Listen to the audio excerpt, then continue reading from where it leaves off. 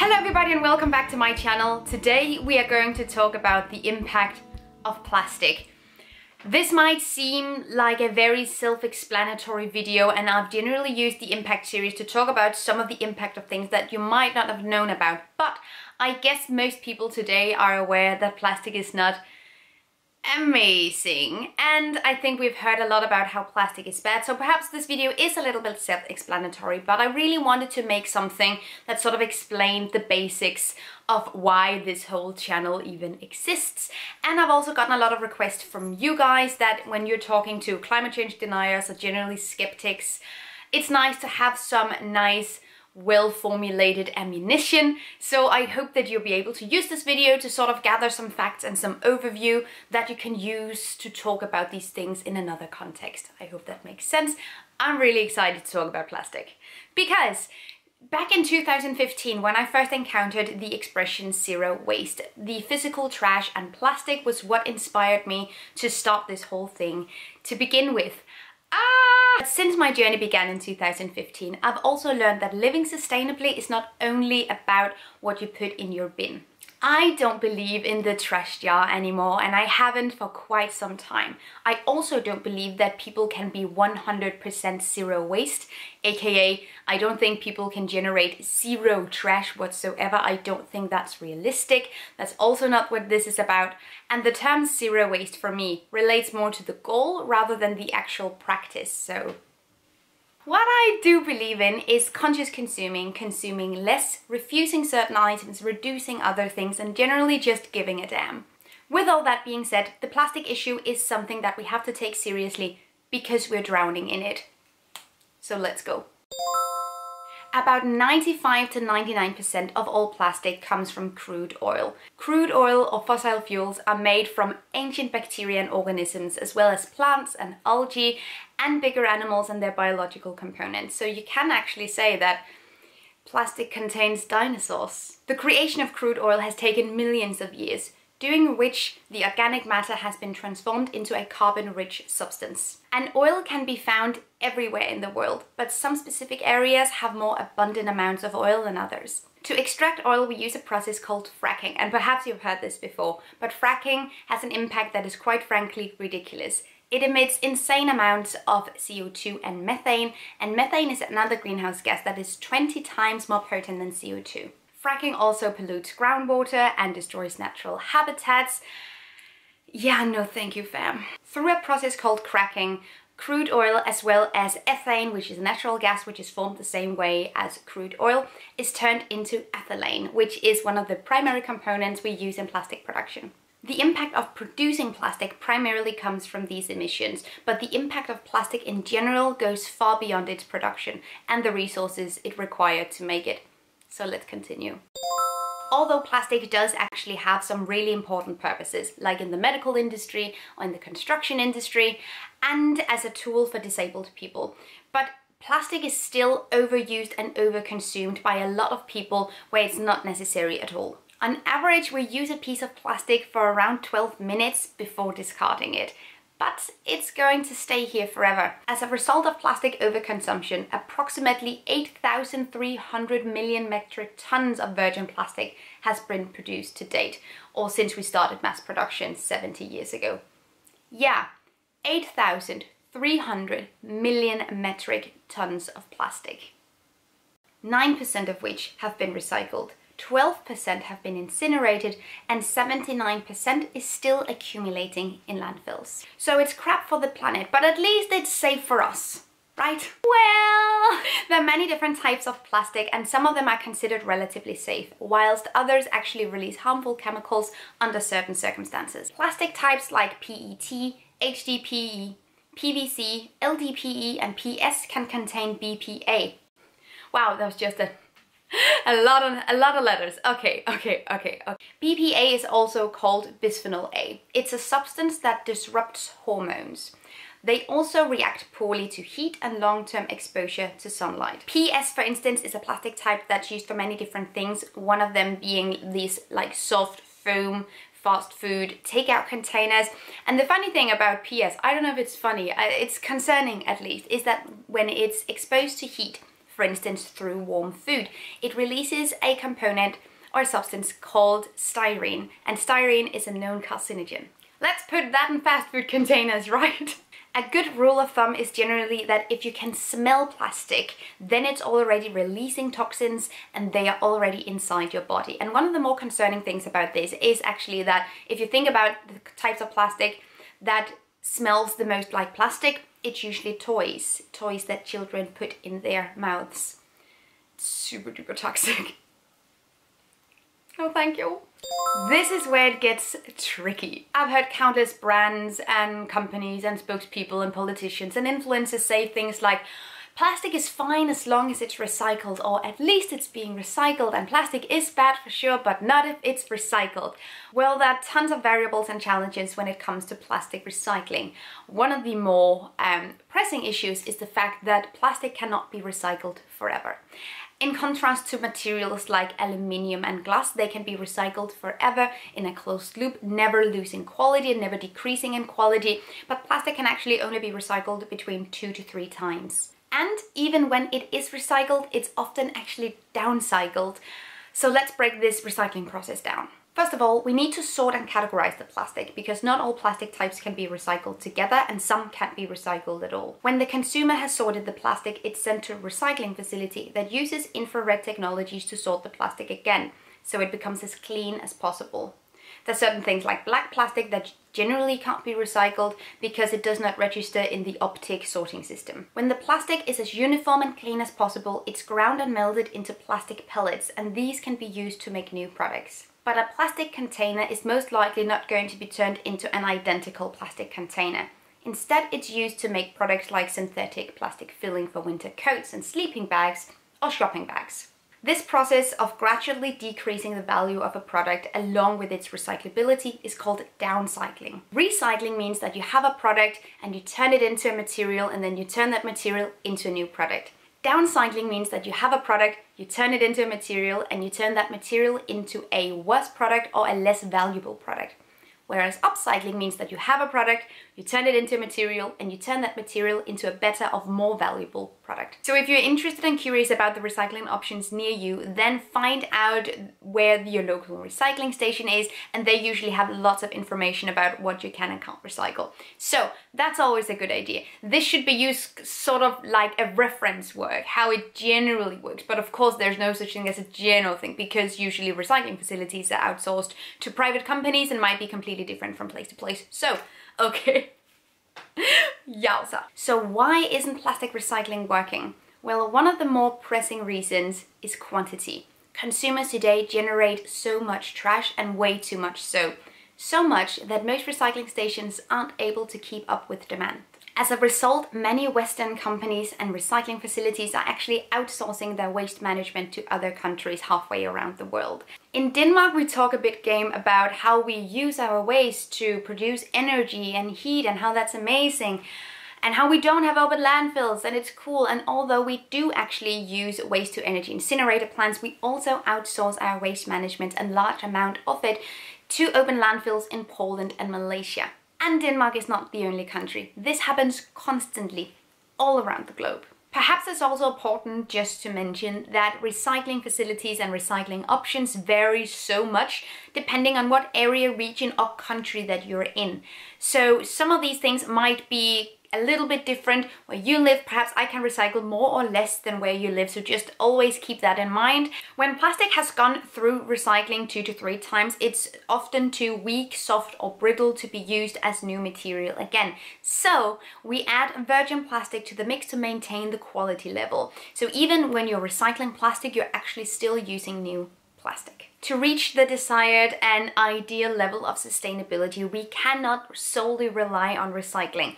Does recycling have to be a part of the solution? Yeah, most definitely. But I've seen just so many politicians and generally people who represent the public talk about how we need to be more sustainable, and that always involves more recycling and better recycling definitely, but we can't solve the waste issue with recycling only because the technology is simply just not there yet.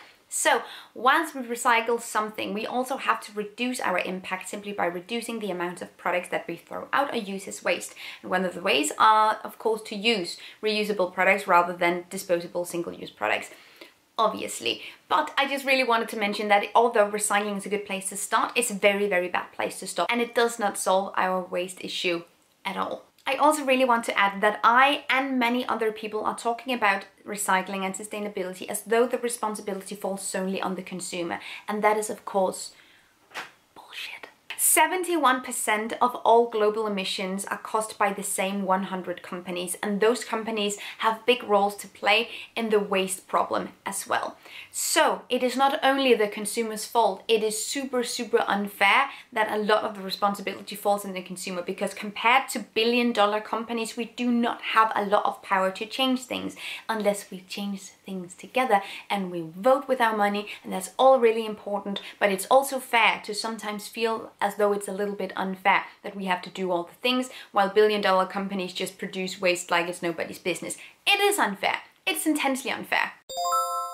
Normally I would stop my impact videos after the recycling, disposal part and then go straight to the conclusion. But with plastic, that's not really an option because it's here forever. Plastic is here to stay because it's made out of a fossil material that will never biodegrade but only degrade into smaller bits of plastic, aka microplastic.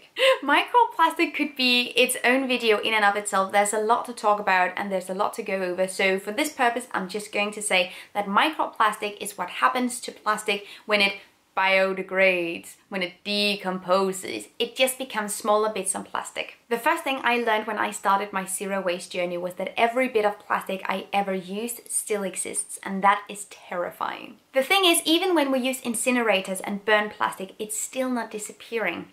There are these filters in the incinerators that sort of make sure that particles and smoke and, plastic won't go up into the air, and that's all very nice. But I asked someone working at one of these incinerators once what happens to the filters, and there aren't really any good solutions to what to do with those filters because they're actually quite toxic. So what we do is that we bury them underground in lack of better solutions. So even when we burn waste, even when we burn plastic, there is still waste left and we still don't know what to do with it. When it comes to landfill, plastic is left outside, exposed to wind and weather and sunlight. And what happens over time is that the plastic will become weak, soft and brittle and start to emit CO2 and methane.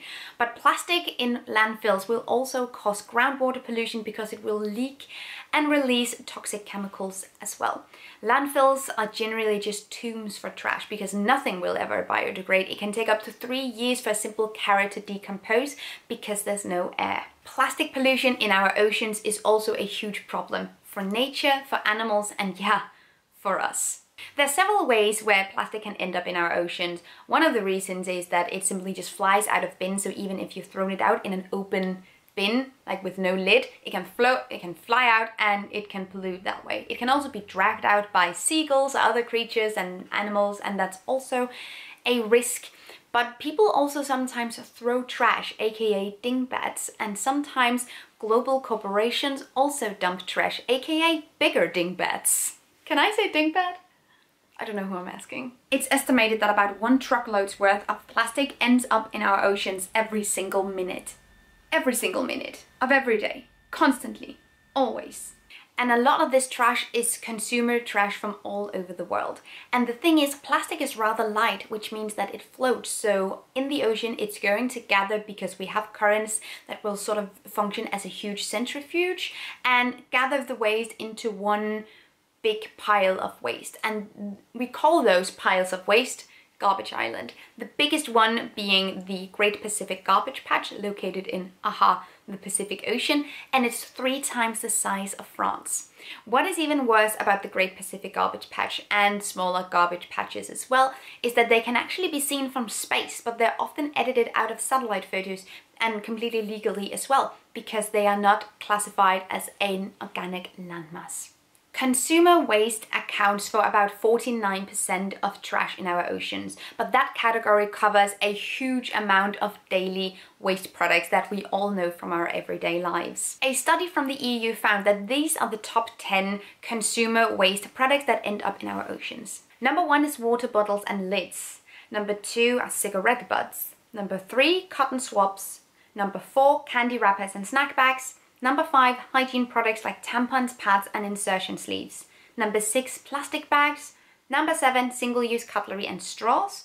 Number 8, plastic cups and lids. Number 9, balloons and balloon sticks. And number 10, plastic containers like fast food packaging.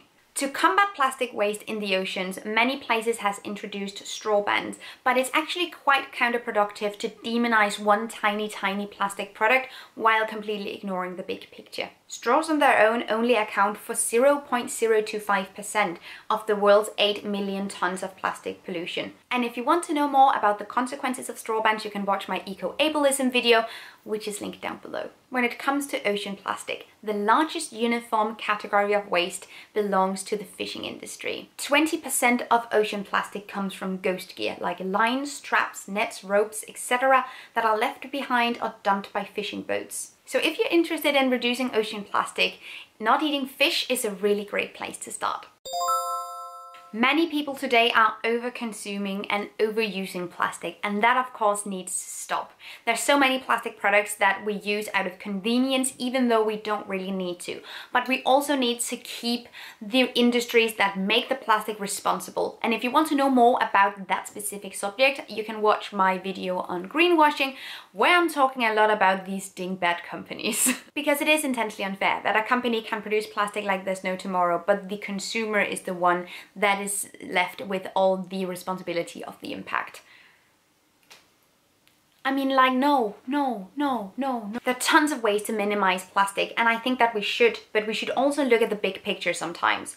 Plastic packaging only accounts for a very small part of a product's impact. So if you're trying to reduce plastic but you simply can't refuse it altogether, or perhaps you want takeout someday and it comes with plastic, don't beat yourself up. That solves absolutely nothing. Well, we can stop supporting the companies that create the waste in the first place, and we can look at the entire impact of a product rather than only packaging.